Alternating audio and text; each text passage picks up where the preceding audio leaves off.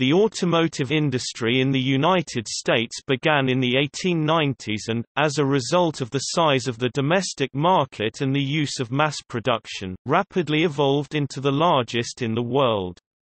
However, the United States was overtaken as the largest automobile producer by Japan in the 1980s, and subsequently by China in 2008. The U.S. is currently second among the largest manufacturer in the world by volume, with approximately 8 to 10 million manufactured annually. Notable exceptions were 5.7 million automobiles manufactured in 2009 due to crisis, and peak production levels of 13 to 15 million units during the 1970s and early 2000s. The motor vehicle industry began with hundreds of manufacturers, but by the end of the 1920s it was dominated by three large companies, General Motors, Ford, and Chrysler, all based in Metro Detroit. After the Great Depression and World War II, these companies continued to prosper, and the U.S. produced nearly three-quarters of all automobiles in the world by 1950, 8,005,859 of 10,577,426. Beginning in the 1970s, a combination of high oil prices and increased competition from foreign auto manufacturers severely affected the companies. In the ensuing years, the companies periodically bounced back, but by 2008 the industry was in turmoil due to the aforementioned crisis. As a result, General Motors and Chrysler filed for bankruptcy reorganization and were bailed out with loans and investments from the federal government. But according to Autodata Corp., June 2014 seasonally adjusted annualized sales is the biggest in history with 16.98 million vehicles and toppled previous record in July 2006.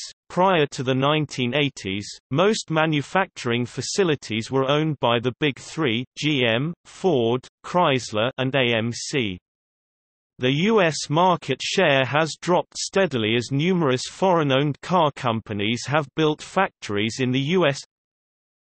Toyota had 31,000 direct employees in the U.S. in 2012, meaning a total payroll of about $2.1 billion, compared to Ford's 80,000 U.S. employees supplying their 3,300 dealerships and Chrysler's 71,100 U.S. employees supplying their 2,328 dealerships.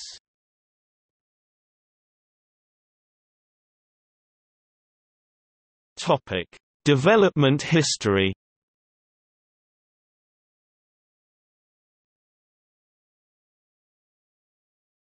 Topic: Production. The development of self-powered vehicles was accompanied by numerous technologies and components, giving rise to numerous supplier firms and associated industries.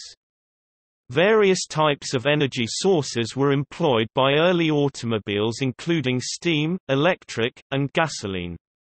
Thousands of entrepreneurs were involved in developing, assembling, and marketing of early automobiles on a small and local scale. Increasing sales facilitated production on a larger scale in factories with broader market distribution. Ransom E. Olds and Thomas B. Jeffrey began mass production of their automobiles. Henry Ford focused on producing an automobile that many middle-class Americans could afford. Originally purchased by wealthy individuals, by 1916 cars began selling at $875. Soon, the market widened with the mechanical betterment of the cars, the reduction in prices, as well as the introduction of installment sales and payment plans.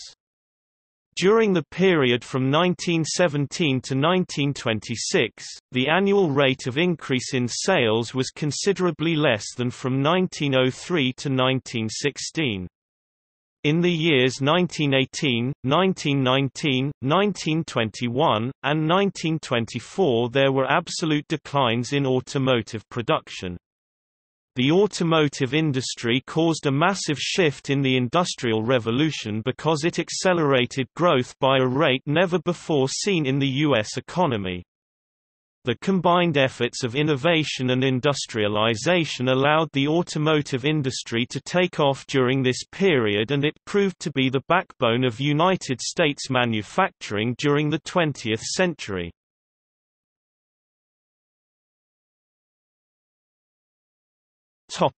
American road system. The practicality of the automobile was initially limited because of the lack of suitable roads. Travel between cities was mostly done by railroad, waterways, or carriages. Roads were mostly dirt and hard to travel, particularly in bad weather. The League of American Wheelmen maintained and improved roads as it was viewed as a local responsibility with limited government assistance. During this time, there was an increase in production of automobiles coupled with a swell of auto dealerships, marking their growth in popularity.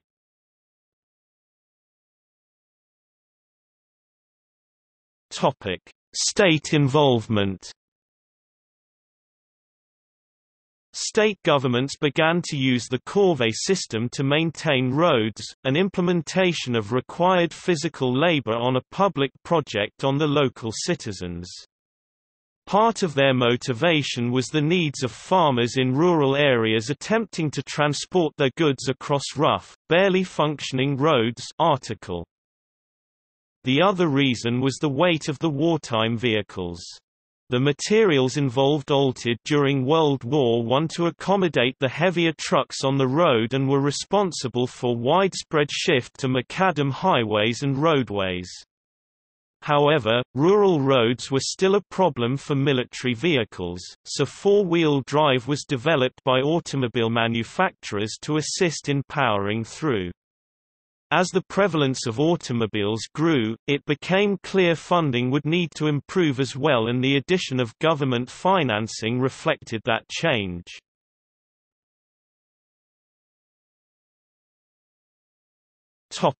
Federal involvement. The Federal Aid Road Act of 1916 allocated $75 million for building roads. It was also responsible for approving a refocusing of military vehicles to road maintenance equipment.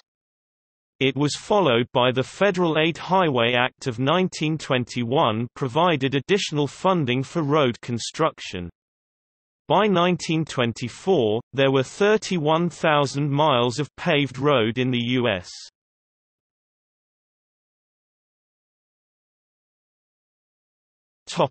International trade.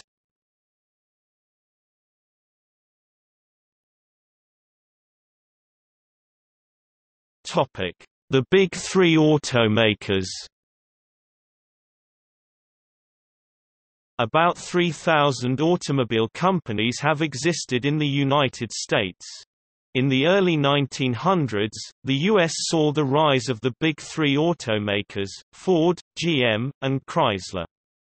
In the late 19th century, Thorstein Veblen introduced his theory of the leisure class, which introduced conspicuous consumption and demonstrated that wealth was the basis for social status. Ford and General Motors each played a role in their target market and what social status each consumer belonged to. Henry Ford began building cars in 1896 and started his own company in 1903. The Ford Motor Company improved mass production with the first conveyor belt-based assembly line in 1913, producing the Model T, which had been introduced in 1908. These assembly lines significantly reduced costs. The first models were priced at $850, but by 1924 had dropped to $290. The Model T sold extremely well, and Ford became the largest automobile company in the U.S. by the time it was retired in 1927. More than 15 million Model Ts had been sold. Ford introduced the Model A in 1927 after a 6-month production stoppage to convert from the Model T, and produced it through 1931. However, while the Model A was successful, Ford lost ground to GM and eventually Chrysler, as auto buyers looked to more upscale cars and newer styling. Ford was also a pioneer in establishing foreign manufacturing facilities, with production facilities created in England in 1911, and Germany and Australia in 1925. Ford purchased the luxury Lincoln automaker in 1922 and established the Mercury division in 1938. General Motors Corporation (GM), the company that would soon become the world's largest automaker, was founded in 1908 by William Durant. Durant had previously been a carriage maker, and had taken control of Buick in 1904. The company initially acquired Buick, Oldsmobile and Oakland, later to become Pontiac, in 1908. The next year GM acquired Cadillac, along with a number of other car companies and parts suppliers. Durant also was interested in acquiring Ford, but after initial merger talks, Henry Ford decided to keep his company independent. In 1910, Durant lost control of GM after overextending the company with its acquisitions. A group of banks took over control of GM and ousted Durant. Durant and Louis Chevrolet founded Chevrolet in 1913 and it quickly became very successful. Durant began acquiring stock in GM and by 1915 had majority control.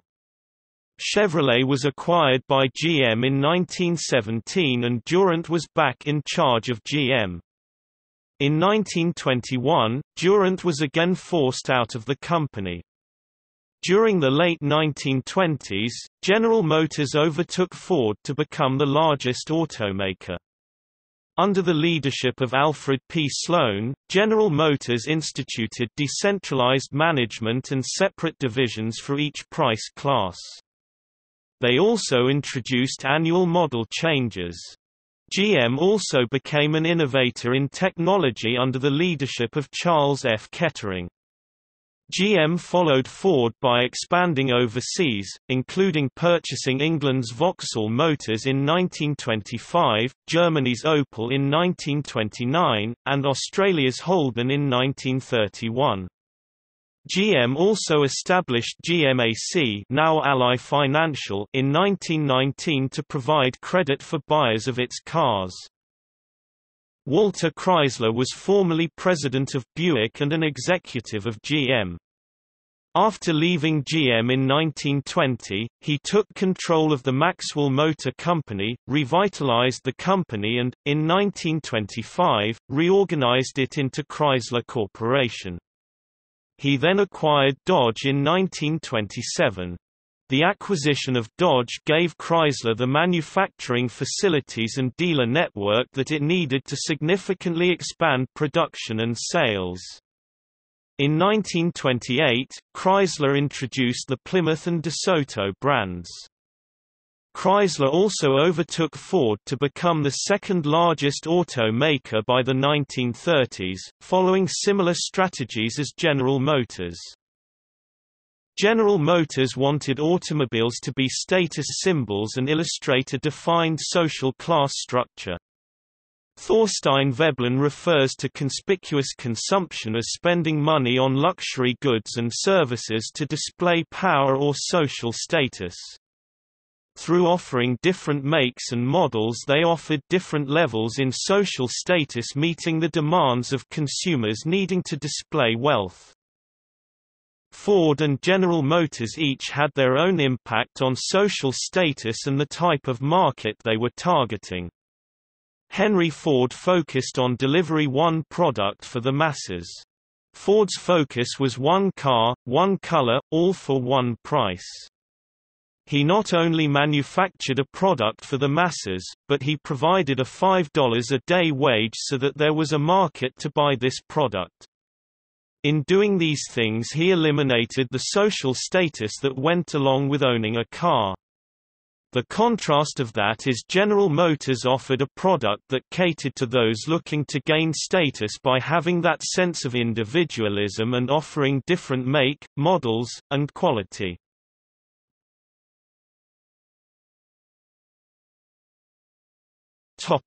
Great Depression and World War II. The 1930s saw the demise of many automakers due to the economic effects of the Great Depression, stiff competition from the Big Three, and/or mismanagement. Luxury car makers were particularly affected by the economy, with companies like Stutz Motor Company, Pierce Arrow Motor Car Company, Peerless Motor Company, Cunningham, and the Marmon Motor Car Company going out of business. The decade also saw several companies with innovative engineering, such as the Doble Steam Motors Corporation, Advanced Steam Engines, and Franklin Automobile Company, air-cooled aluminium engines, going out of business. Erhard Loben-Cord, who controlled the Auburn Automobile Company, which also sold the Cord, and the Duesenberg Motor Company, was under investigation by the Securities and Exchange Commission and the Internal Revenue Service. His auto empire collapsed in 1937 and production ceased.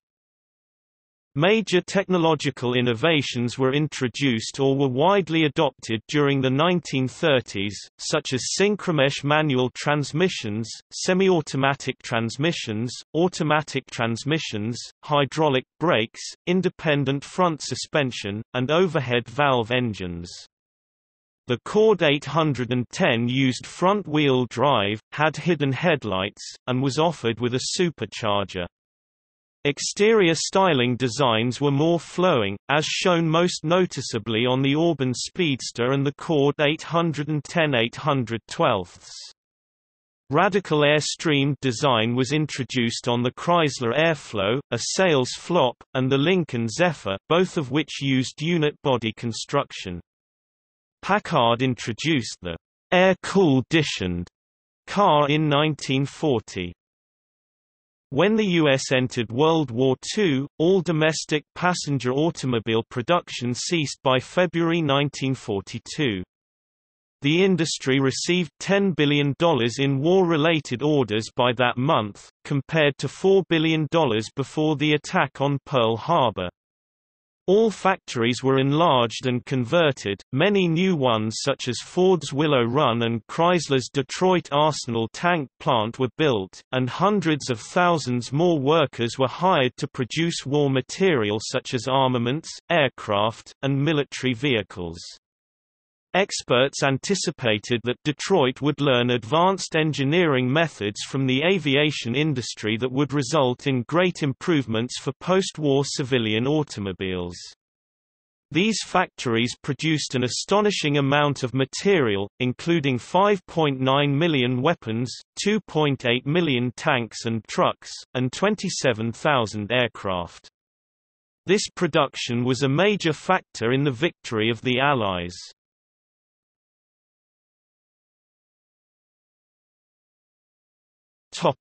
Unionization of the auto manufacturers' workforce. Due to the difficult working conditions in the auto production plants, auto workers began to seek representation to help improve conditions and ensure fair pay. The United Automobile Workers Union won recognition from GM and Chrysler in 1937, and Ford in 1941. In 1950, the automakers granted workers a company-paid pension to those 65 years old and with 30 years seniority. In the mid-1950s, the automakers agreed to set up a trust fund for unemployed auto workers. In 1973, the automakers agreed to offer pensions to any worker with 30 years seniority, regardless of age. By then the automakers had also agreed to cover the entire health insurance bill for its employees, survivors, and retirees.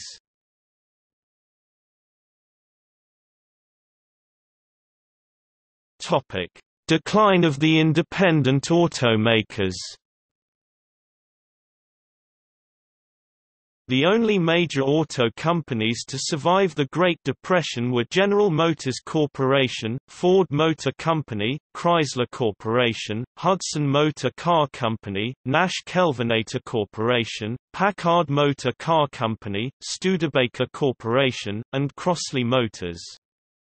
The former three companies, known as the Big Three, enjoyed significant advantages over the smaller independent auto companies due to their financial strength, which gave them a big edge in marketing, production, and technological innovation.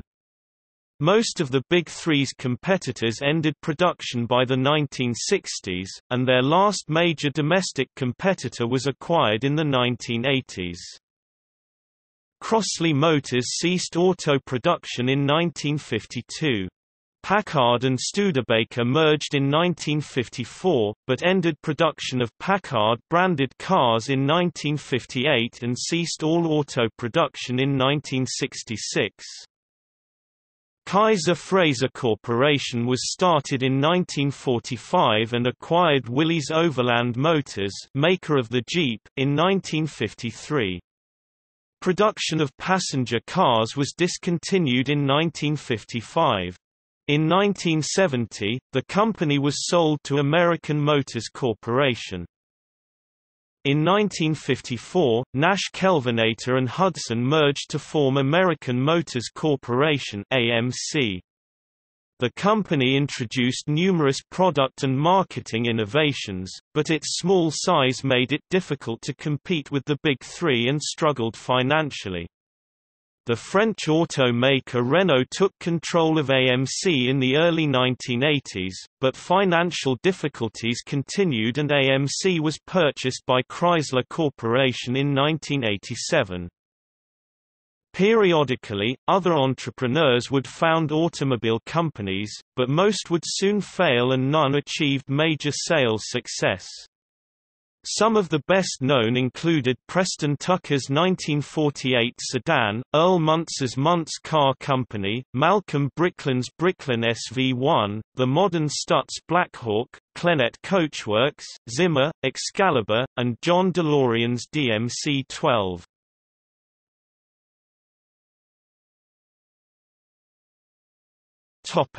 Post-war years.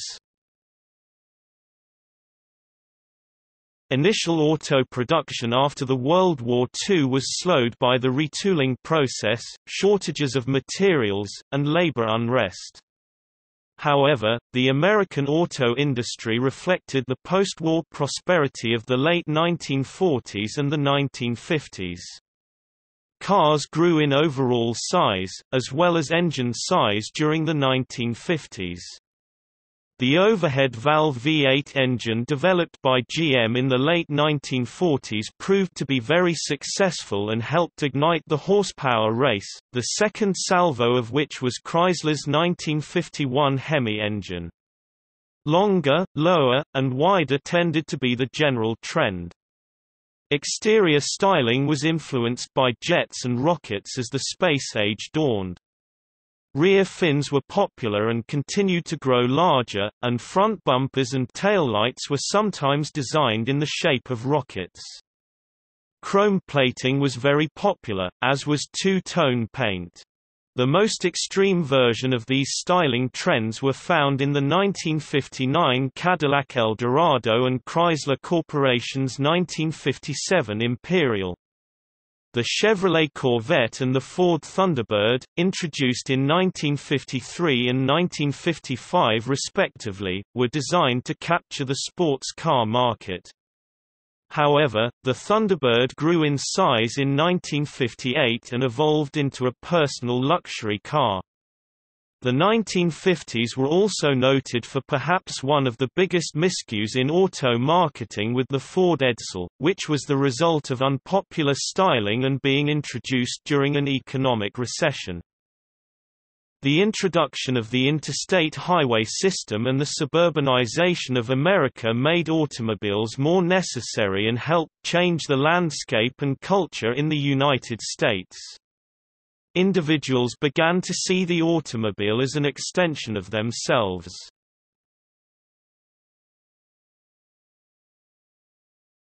Topic: 1960s. Big changes were taking place in automobile development in the 1960s, with the Big Three dominating the industry. Meanwhile, with the passage of the $33 billion Federal Aid Highway Act of 1956, a network of regional and interstate roads continued to enhance transportation. As urban areas became more congested, more families migrated to the suburbs. Between 1960 and 1970, 70% of the population's growth occurred in the suburbs. Imported vehicles grew during the 1950s and 1960s, from a very low base. In 1966, the Big Three GM, Ford, Chrysler had market share of 89.6%, 44.5% in 2014. From 1966 to 1969, net imports increased at an average annual rate of 84%. The Volkswagen Beetle was the biggest seller. The compact Nash Rambler had been around since 1950, and American Motors Corporation (AMC) expanded into a range of smaller cars than were offered by the Big Three.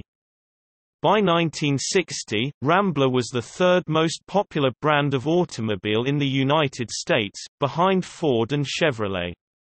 In response to this, the domestic automakers developed compact-sized cars, such as the Ford Falcon, Chevrolet Corvair, Studebaker Lark, and Plymouth Valiant.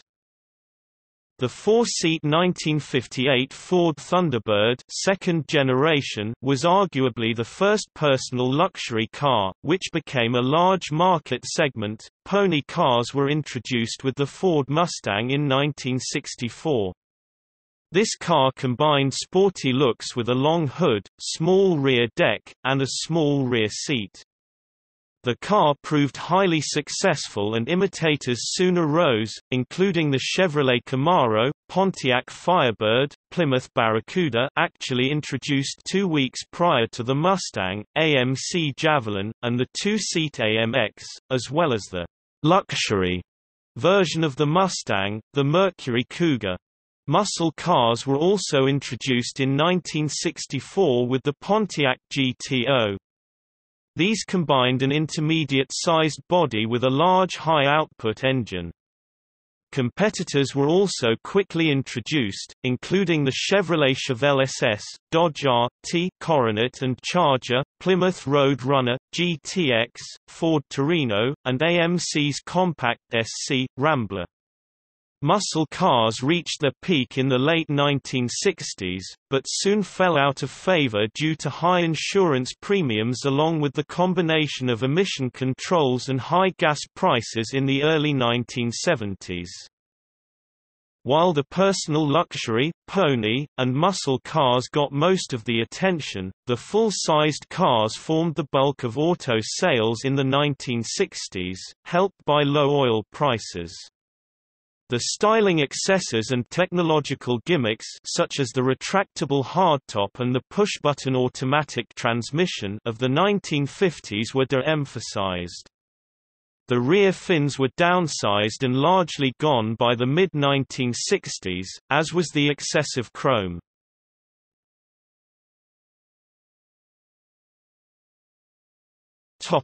Federal regulation of the auto industry. Safety and environmental issues during the 1960s led to stricter government regulation of the auto industry, spurred in part by Ralph Nader and his book, Unsafe at Any Speed, The Designed-in Dangers of the American Automobile. This resulted in higher costs and eventually to weaker performance for cars in the 1970s. Seat lap belts were mandated by many states effective in 1962. Under the National Traffic and Motor Vehicle Safety Act of 1966, federal motor vehicle safety standards required shoulder belts for front passengers, front head restraints, energy-absorbing steering columns, ignition key warning systems, anti-theft steering column, transmission locks, side marker lights and padded interiors starting in 1968. Beginning in 1972, bumpers were required to be reinforced to meet 5 mph impact standards, a decision that was revised in 1982. With the Clean Air Act, United States of 1963 and the Vehicle Air Pollution and Control Act of 1965, emission controls began being instituted in 1968.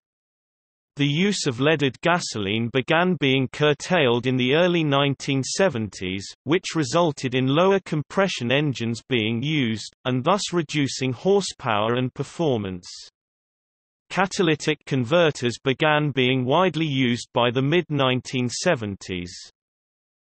During his first term as EPA Administrator, William Ruckelshaus spent 60% of his time on the automobile industry, whose emissions were to be reduced 90% under the 1970 Clean Air Act after senators became frustrated at the industry's failure to cut emissions under previous, weaker air laws.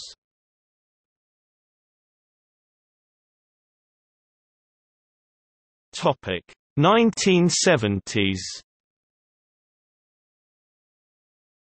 By 1969, imports had increased their share of the U.S. auto market, with Volkswagen selling 548,904 vehicles, followed by Toyota with 127,018 vehicles. In response to this, the domestic automakers introduced new compact and sub-compact cars, such as the Ford Pinto and Maverick, the Chevrolet Vega, and the AMC Gremlin, Hornet and Pacer. Chrysler had to make do with importing the Dodge Colt from Mitsubishi Motors and the Plymouth Cricket from their affiliated Roots Group. However, design and manufacturing problems plagued a number of these cars, leading to unfavorable consumer perceptions. The auto industry was severely affected by the 1973 oil crisis Arab embargo. Small fuel-efficient cars from foreign automakers took a sharply higher share of the U.S. auto sales market. Under the Energy Policy and Conservation Act, the federal government initiated fuel efficiency standards known as Corporate Average Fuel Economy, or CAFE, in 1975, effective as of 1978 for passenger cars, and as of 1979 for light trucks. For passenger cars, the initial standard was 18 miles per gallon (mpg) and increased to 27.5 mpg by 1985. General Motors began responding first to the high gas prices by downsizing most of their models by 1977. In 1979, the second oil price spike occurred, precipitated by political events in Iran, resulting in the 1979 energy crisis. By 1980, the economy slid into turmoil, with high inflation, high unemployment, and high interest rates. The automakers suffered large operating losses. Chrysler was hurt most severely and in 1979 received a bailout from the federal government in the form of $1.5 billion in loan guarantees. One quick fix was a Detroit-built version of their then-new French Simca economy car, the Horizon. As a result of its financial difficulties, Chrysler sold its British and French subsidiaries, Roots Group and Simca. As bold and confident as the Big Three automakers were in the 1950s and 1960s, the American automakers in the 1970s and 1980s stumbled badly, going from one engineering, manufacturing, or marketing disaster to another. Ford struggled when it was revealed that the Ford Pinto's gas tank was vulnerable to exploding when hit from behind. Ford knew about this vulnerability but did not design any safeguards in order to save a few dollars per vehicle. They rationalized that the cost of lawsuits would be less than the cost of redesigning the car. GM had a string of miscues starting with the Chevrolet Vega, which developed a reputation for rapidly rusting and having major problems with the aluminum engine. Cadillac damaged their reputation when the four-cylinder Cadillac Cimarron was introduced in 1981, a gussied-up Chevrolet Cavalier at twice the price, and the V8 6-4 engine didn't work as advertised. GM's reputation was also damaged when it revealed in 1977 that they were installing Chevrolet engines in Oldsmobiles, and lawsuits from aggrieved Oldsmobile owners followed. Likewise, litigation ensued when a trio of diesel engines, designed from gasoline engines and used in GM cars from 1978 to 1985, suffered major problems. Class action lawsuits and efforts from the Federal Trade Commission resulted in buybacks of the cars from GM. Chrysler also suffered damage to its reputation when its compact cars, the Plymouth Volare and Dodge Aspen, were developed quickly and suffered from massive recalls and poor quality.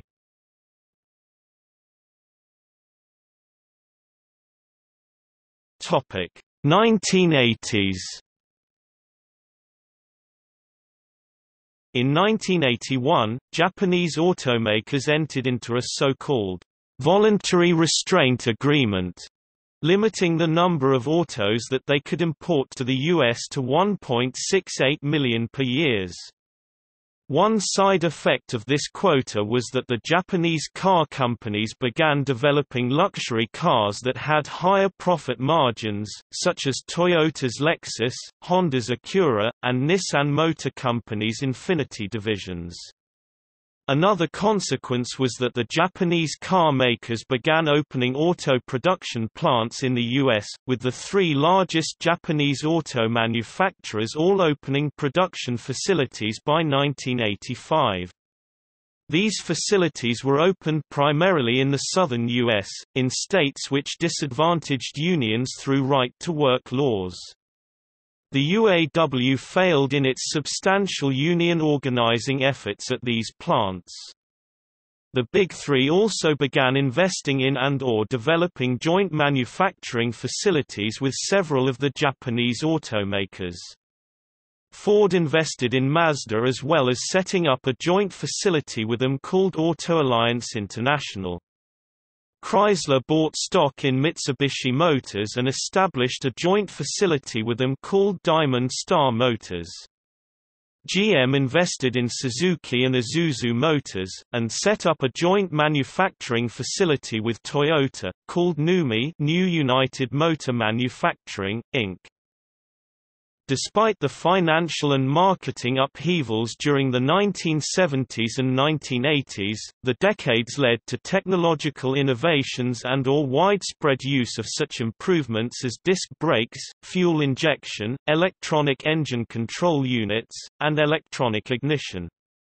Front-wheel drive became the standard drive system by the late 1980s. By the mid-1980s, oil prices had fallen sharply, helping lead to the revitalization of the American auto industry. Under the leadership of Lee Iacocca, Chrysler Corporation mounted a comeback after its flirtation with bankruptcy in 1979. The minivan was introduced in the 1984 model year by Chrysler with the Plymouth Voyager and Dodge Caravan, and proved very popular. These vehicles were built on a passenger car chassis and seated up to 7 people as well as being able to hold bulky loads. Chrysler also introduced the K-Cars in the 1980s, which came with front-wheel drive and fuel-efficient OHC engines. In 1987, Chrysler bought American Motors Corporation, which produced the Jeep. This proved to be excellent timing to take advantage of the sport utility vehicle boom. Ford also began a comeback after losses of $3.3 billion in the early 1980s. In 1985, the company introduced the very successful, aerodynamic Taurus. General Motors, under the leadership of Roger Smith, was not as successful as its competitors in turning itself around, and its market share fell significantly.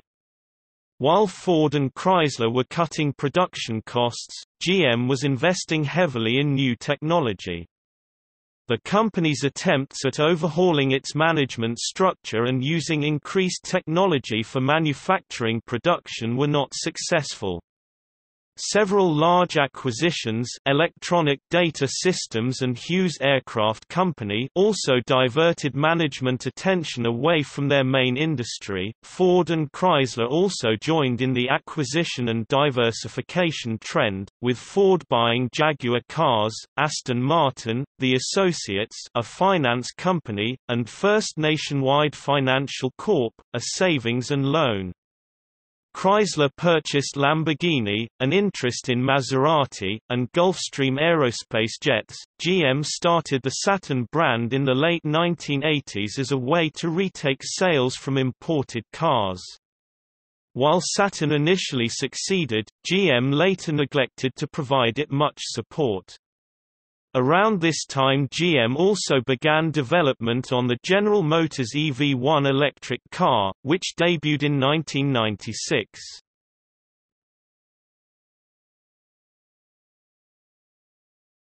Topic: 1990s. The 1990s began the decade in a recession, which resulted in weak auto sales and operating losses. In addition, the invasion of Kuwait by Iraq caused a temporary jump in oil prices. However, the automakers recovered fairly quickly. In the mid-1990s, light truck sales, which included sport utility vehicles, pickup trucks and minivans, began to rise sharply. Due to the corporate average fuel economy standards differentiating between passenger cars and light trucks, the automakers were able to sell large and heavy vehicles without fear of the CAFE fines.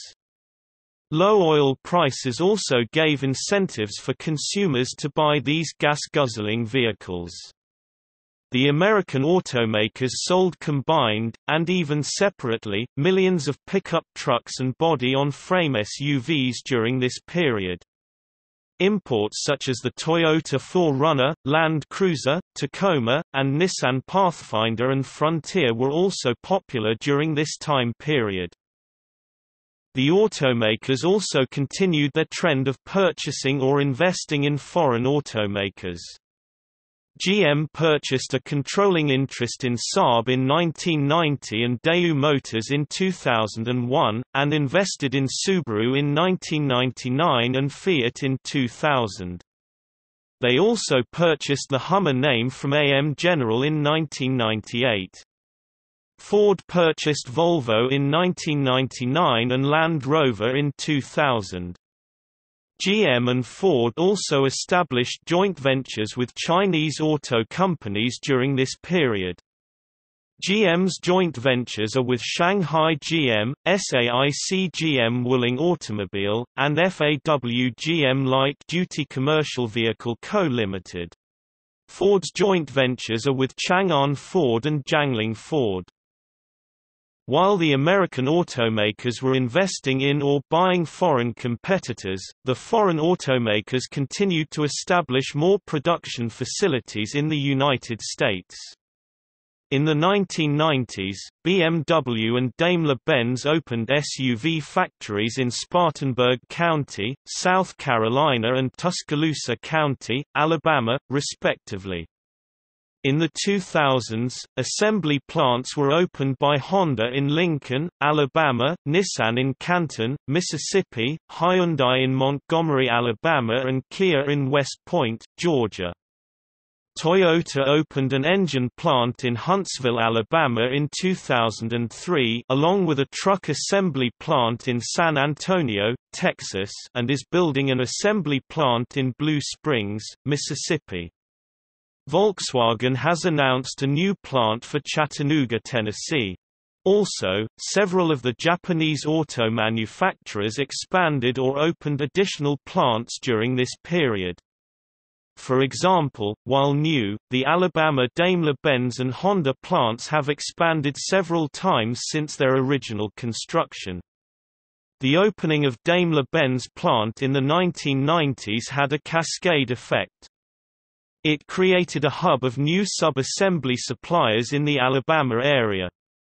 This hub of sub-assemblies suppliers helped in attracting several new assembly plants into Alabama plus new plants in nearby Mississippi, Georgia and Tennessee. In 1998, Chrysler and the German automaker Daimler-Benz entered into a merger of equals, although in reality it turned out to be an acquisition by Daimler-Benz. Thus the Big Three American-owned automakers turned into the Big Two automakers. However, a culture clash emerged between the two divisions, and there was an exodus of engineering and manufacturing management from the Chrysler division. The Chrysler division struggled financially, with only a brief recovery when the Chrysler 300 was introduced. In 2007, Daimler-Benz sold the company to a private equity firm, Cerberus Capital Management, thus again making it American-owned.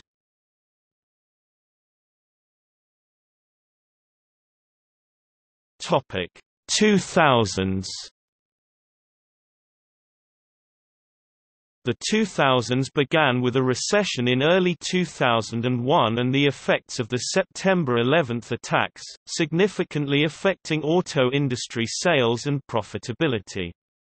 The stock market decline affected the pension fund levels of the automakers, requiring significant contributions to the funds by the automakers, with GM financing these contributions by raising debt.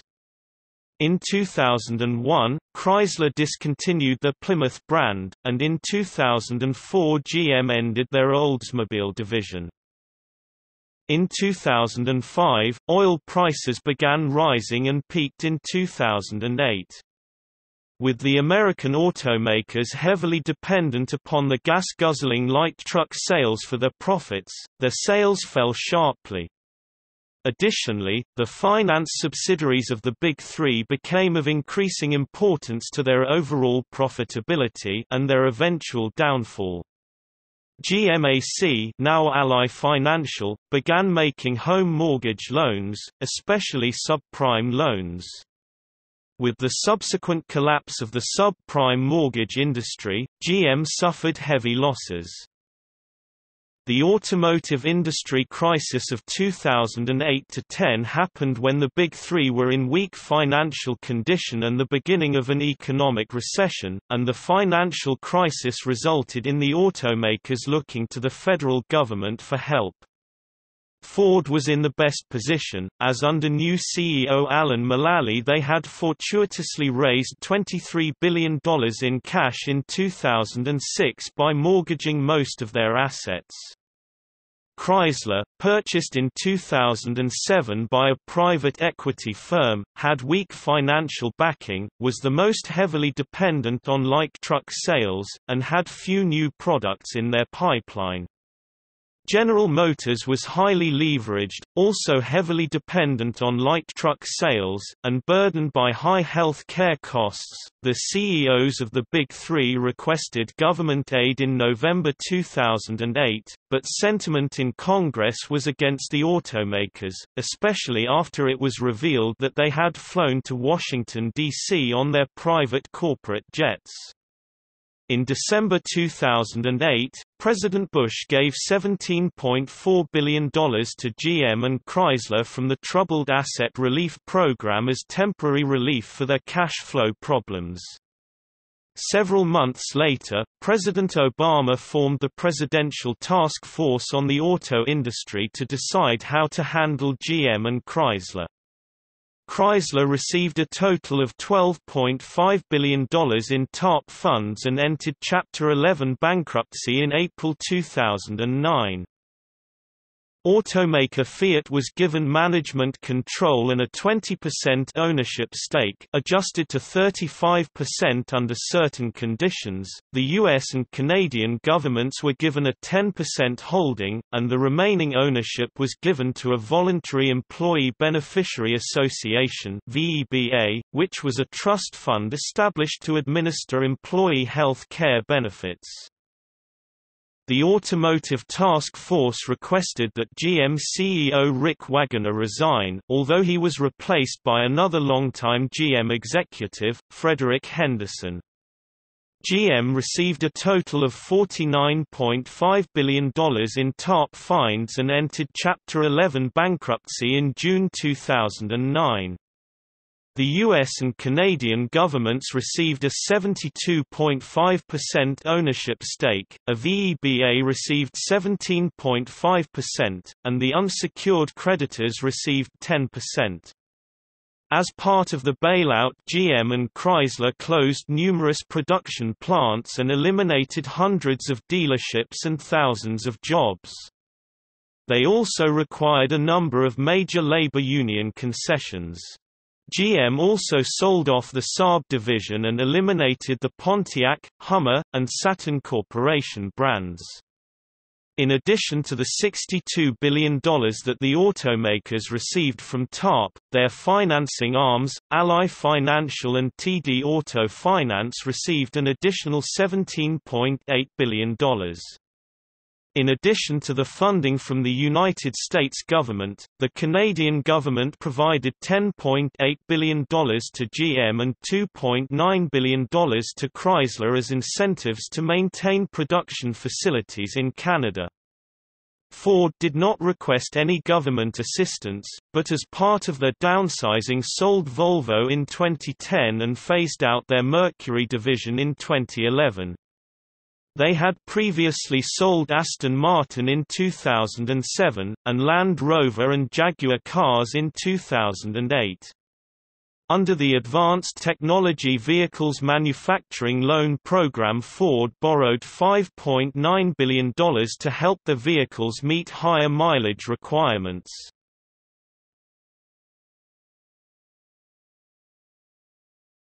Topic: 2010s.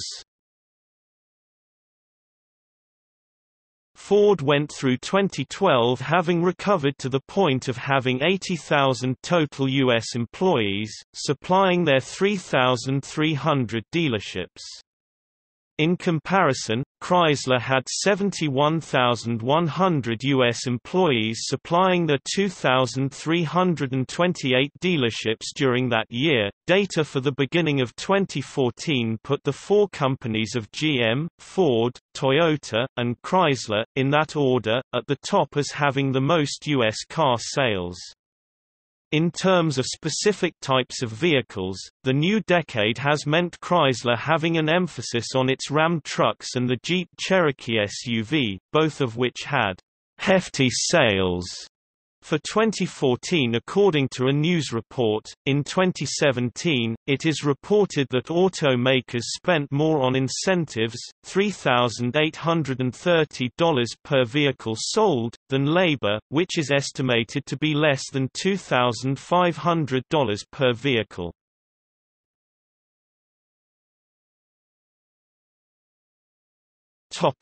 See also: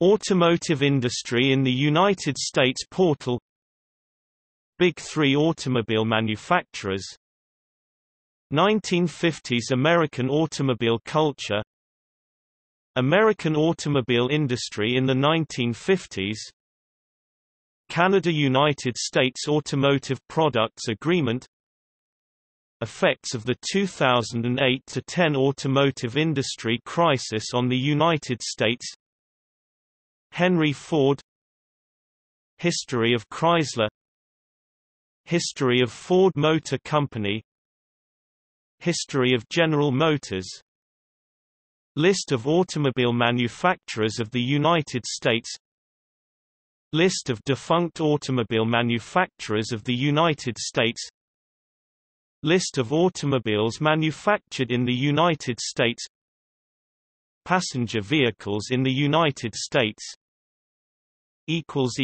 Notes